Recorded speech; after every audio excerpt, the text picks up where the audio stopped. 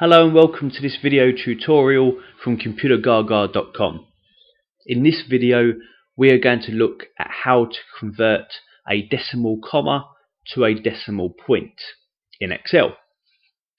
So the reason for this was actually raised by a question that I had on a course recently, and it's all to do with that this guy had to import data from software from another European country, the likes of Germany, Austria, Switzerland, where they use a decimal comma as opposed to a decimal point, like we use, for example, in the UK and the US. So when that comes into our version of Excel, based here in the UK, our Excel doesn't recognise it because that's not the format that we use. So it comes in as text, like the values I have in column A here. So what I'm going to demonstrate here is how we can use a formula in column B to convert that into a meaningful format using a decimal point and then put it into the currency of our choice. So starting from cell B2 here, I'm going to begin by using the substitute function. Really useful function this, that replaces an existing piece of text with a new piece of text. And I'm going to use it here to look at that first value. Let's put a comma in there and replace. I'm going to start by replacing the kind of full stop, which has been used in these values as the thousand separator. I'm going to take that out. I want to remove that. So you see it's in the second and last numbers there. So I'm going to tell it to replace it with nothing.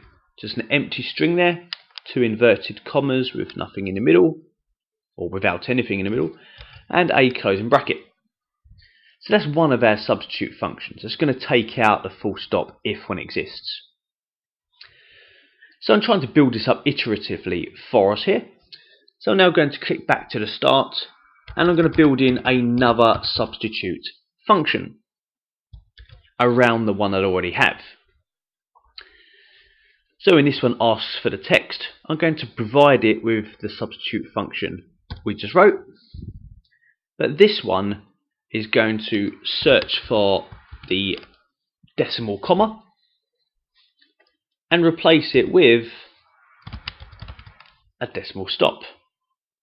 Look at the mess that's beginning to look on the end there, just comma after comma. So notice that one's just separating the questions there. This is looking for the decimal comma. Next question, decimal full stop, closing bracket. And then going back to the outside, the last function is going to be value, which will convert this text, because it is currently stored as text. Once I've got it looking like a number with these substitute functions, I want to use value to actually convert it to a number. So if I run that and copy it down, I have the desired approach. You can immediately see that we now have a decimal point rather than a decimal comma.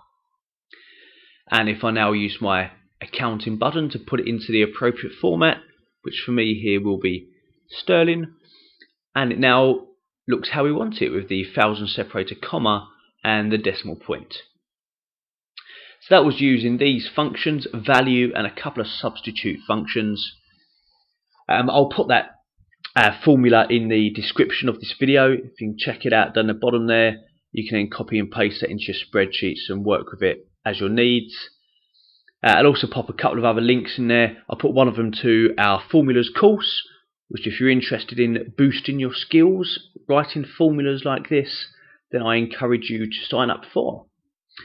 Thank you for watching this tutorial. I hope you do find it useful, and please check out some of the other tips and tricks at Computergaga